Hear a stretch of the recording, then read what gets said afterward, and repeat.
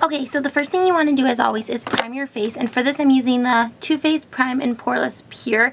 This is really good for sensitive skin, and what I do is I just take a size about that much, put it on the back of my hand, go ahead and just use my fingers and blend it in.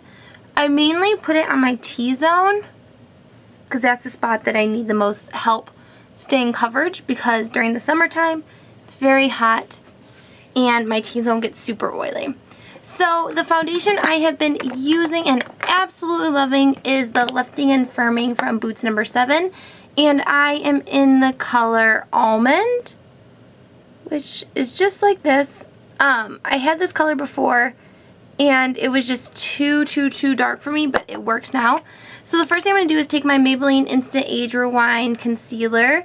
And this is good for dark circles underneath your eyes. And I'm going to go ahead and just apply it just like that. And then I just use my fingers, look up, and blend it in. And I like that this one's actually a little bit lighter for my skin tone, because once I put my foundation on, it just blends very nicely with the foundation and gives my under eyes a little bit of a brightness, which I enjoy. So that's just like that. Now I'm going to take my foundation that I just showed you guys, and I just put this on the back of my hand, and then I also put a little bit of moisturizer on my hand to make this more of like a tinted moisturizer than a foundation. And then I just rub it together with the lid of this. And then I take my e.l.f.'s powder brush, which looks just like this guy, and just start stippling it onto my face. When you're putting on foundation, you can pin your hair back to make sure you're not getting your hair dirty from the foundation. But I'm kind of in a rush. I'm on my way to work. Well, I need to be on my way to work very soon. So I'm just going to hurry up and do it. Don't forget right around your eyes, your upper lip, and always make sure you drag it down, because you do want it ultimately to match your jawline. As you can see, I would say that that foundation gives me more of a full, medium to full coverage.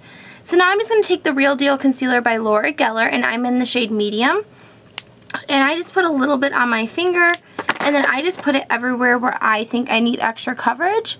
So I have a few active breakouts. Around my nose gets red. This concealer also gives full coverage, so I really enjoy it. And then a little bit goes a long way with this concealer, so I just wipe off the rest on the back of my hand with a paper towel. Next, I'm going to take my Laura Geller Balance and Brighten, and I am in the shade Medium. And it looks just like this. I absolutely love this stuff. I have been talking about this for a long time, but I really do enjoy this stuff. And I'm just going to take my Real Techniques. This is called a multitask brush. I absolutely love it. It packs on a lot of color. I'm just going to put it all over my face.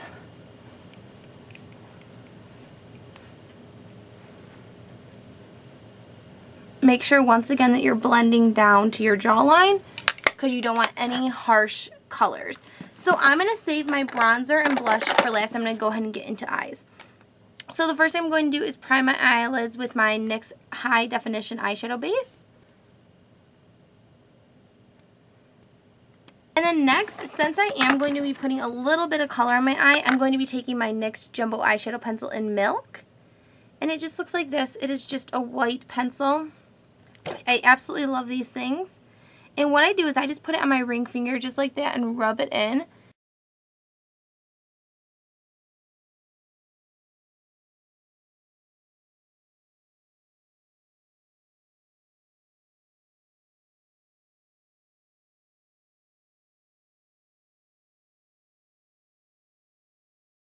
So the first color I'm going to be taking is this Urban Decay color, and it is called Flash.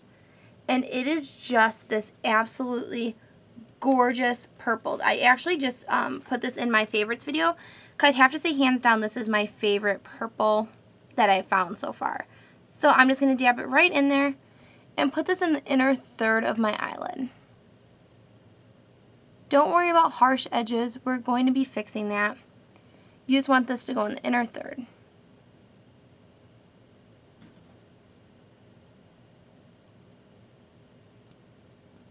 Something that's also nice about this color is you can build it up to how deep of a purple you would want it. So I usually do just like 2 coats of this color. And also leave this color handy because you're going to be reapplying it later. So now I'm going to take my Naked 2 palette, and I'm going to go in with the color Verve, which is this guy right here.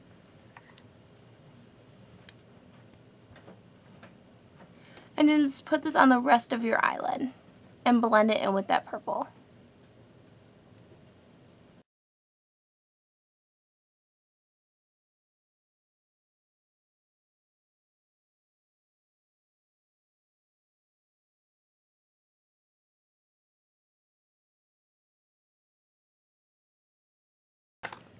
So the next thing I'm going to do is I'm going to take this angled eyeshadow brush by e.l.f.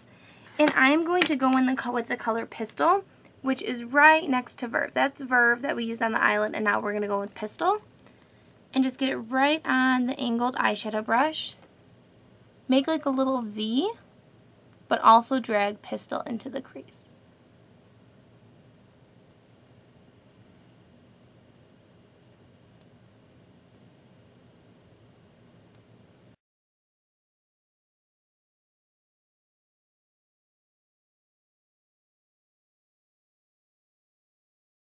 I'm just going to go in with a big fluffy brush, make sure it's clean. I haven't washed this in like a couple of days, so I'm just going to wipe it off on a little handkerchief, not handkerchief, but I'm just going to wipe it off on a towel. And then just go through and blend. And you can actually drag it up too if you would like.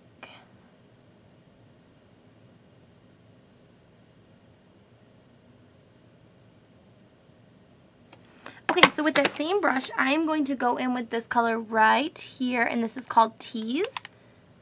I'm just going to get it right on here and blend this up above my crease, more towards the brow bone. And now for highlight, you can use whatever you want to use. I really like these two colors in this palette. It's called Foxy, and then this one's called Booty Call.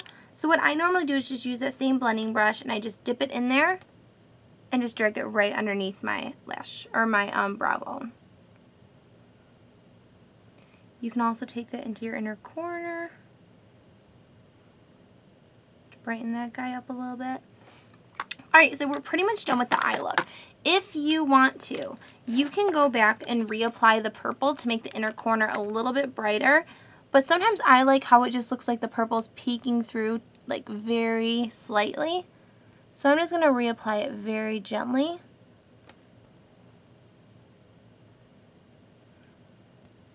Because I like when you're just looking at my eyes and you can see the little bit of purple just shining through. So for your bottom lash line, you can choose to do whatever you want. You don't have to put color there if you do not want to. But I always like to have a little bit of something. So I'm going to take just this little pencil brush. And there is so many options you can do. I'm trying to stick with this palette. So you could either do like Tease, you could do Verve or Pistol. You could do any of these you want. If you want more of a bronzy underneath, you can do any of the copper colors. But for this look, I'm actually going to take a smaller brush too. I'm actually going to take this one. And I'm just going to put Verve underneath and then Pistol also. There's been times when I want a real purple look. So I will take Foxy, which is the purple color we used today, and smudge that underneath, and that's a really pretty look. Okay. So that is what the finished makeup look is going to look like, and you can also take the blending brush again, go underneath, make sure that is all blended. You can also go up here again, make sure everything is just very blended nicely. Okay. So now I'm going to line my bottom lash line. What I do when I line my bottom lash line is I take my NYX Jumbo Eyeshadow Pencil, and I also take my Revlon Color Stay Eyeliner, and I line both of those. So I do the white first. And I felt like when I use the white first as like a base almost for my black, it makes my eyeliner last longer. So little tip from you to me. So I'm going to go in, put the black.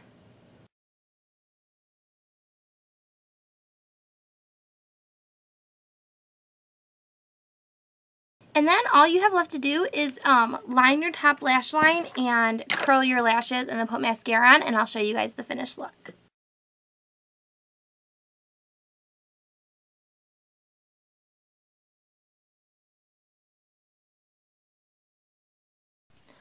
Okay, so this is what the finished look should look like once you apply your mascara and your eyeliner. For eyeliner, I use my Revlon Color Stay Liquid Eye Pen. And then for mascara, I first used my CoverGirl Lash Perfection just to separate my lashes. Then I went in with my Urban Decay Lush Lash Mascara, which I have been loving lately. I really enjoy the brush. It lengthens and separates all of my lashes beautifully. And then, as you guys know, my favorite mascara right now is my Big Fatty by Urban Decay, so I finished it off with this. This just gives me the overall fullness and thickness that I like. So now let me show you really quick what I'm going to be doing on my